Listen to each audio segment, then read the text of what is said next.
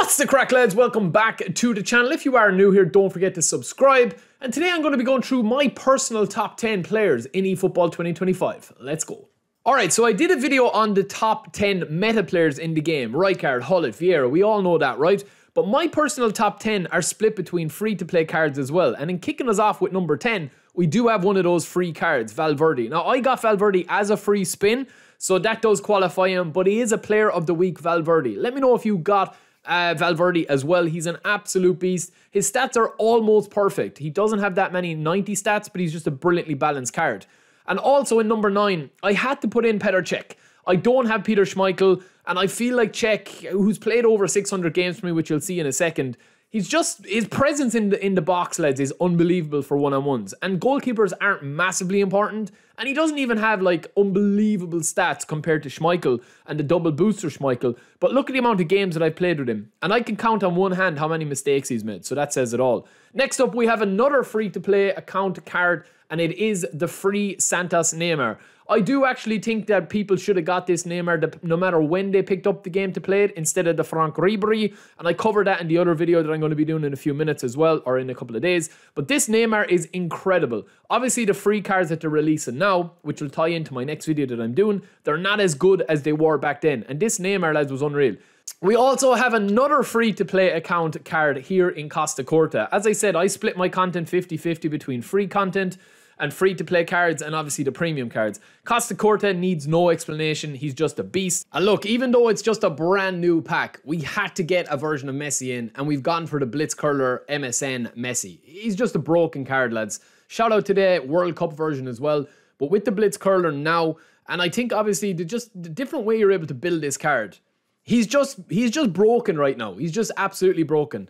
Loads of stats that go past the 90 and 100 threshold, can shoot on both feet, fast, agile, very strong as well, and just an absolute beast player. I do have to put Paolo Maldini in at number 5. Now, this could have been Thuram, it could have been Cannavaro, could have been Tomiyasu. I don't have Araujo, but Maldini for me has probably been my mainstay in my defense. Him and Saliba, I kind of questioned the two of them, but that is it for Maldini. Now, number 4, we have the main man himself, Highness. Now, lads, believe me, I really did question the position of the next 4 players, right?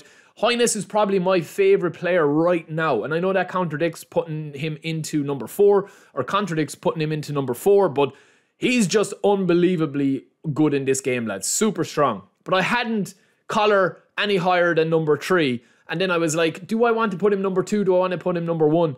Personally speaking, lads, for me, just where the gameplay is at the moment, Koller is definitely my most fun player to use, and I scored tons and tons and tons and tons of goals with him. But I do feel like with the gameplay at the moment and crossing, what they've done to crossing, it just kind of ruins him a little bit.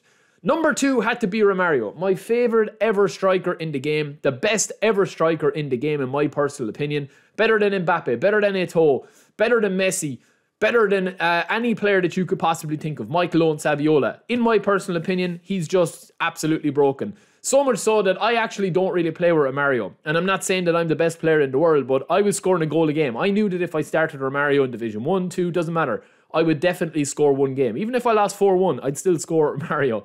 But number 1 has to be Patrick Vieira. I think the best pound-for-pound player in the game.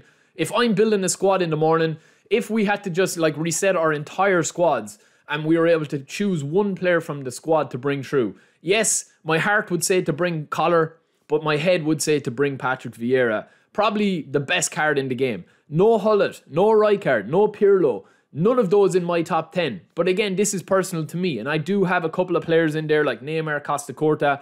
They're not quite meta. You know, you're not going to compare them with the likes of Cruyff, with the likes of Eto'o. But for me, I do think that Patrick Vieira is the number 1. Now, let me know your top 10 in the comments below, and we might do a quick little community video of kind of calling out your best top 10s as well. Doesn't necessarily have to be the top meta players. In fact, I probably have most fun playing this game when I'm playing with my Road to Glory or my Player of the Week selections, such as with Diaz or Gyökeres or any of those. Left out a lot of other cards as well, so let me know in the comments how wrong I am, but that is my personal top 10.